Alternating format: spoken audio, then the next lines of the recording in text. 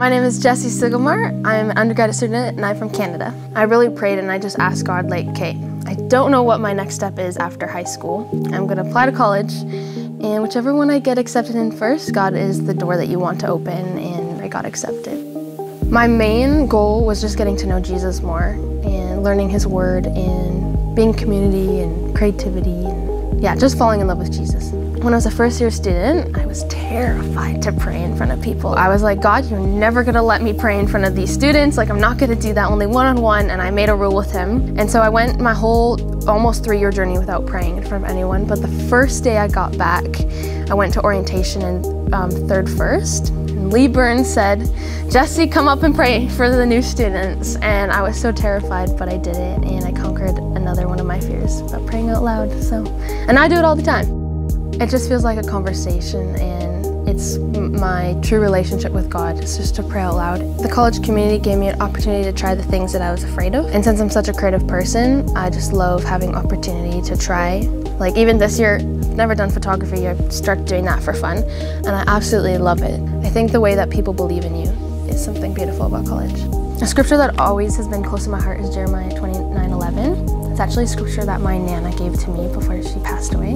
It's just so deep to my heart because I'm such a planner and I struggle to trust sometimes.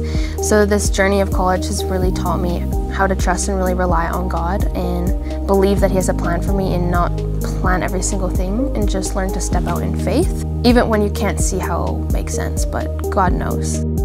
I connect with building sustainable social impact. I'm just really passionate about helping the community around the church, and I'm a youth leader, so I love doing it. I love helping people grow in their callings and who they believe that they can be, and just being that safe space for especially young female girls, and believing in them more than they believe in themselves. Community is so important. So just seeing that and seeing the impact it has on the people that I've been leading, how if they have someone even just to listen to, you don't have to be like a counselor or a therapist, you just have to listen and be there for them and love them.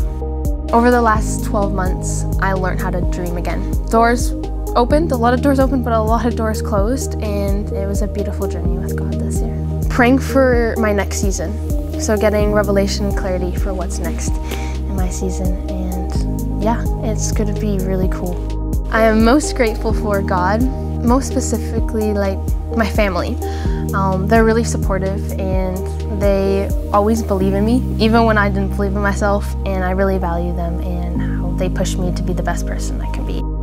Your calling is kind of like a circle, and if you're in that circle, no matter where you are in that circle, you're in your calling. So I think it's just a good reminder that you just have to be willing to live in that circle. It's not like black or white where you're right or wrong, and just to live in that circle and believe that God is going to help you fulfill your calling.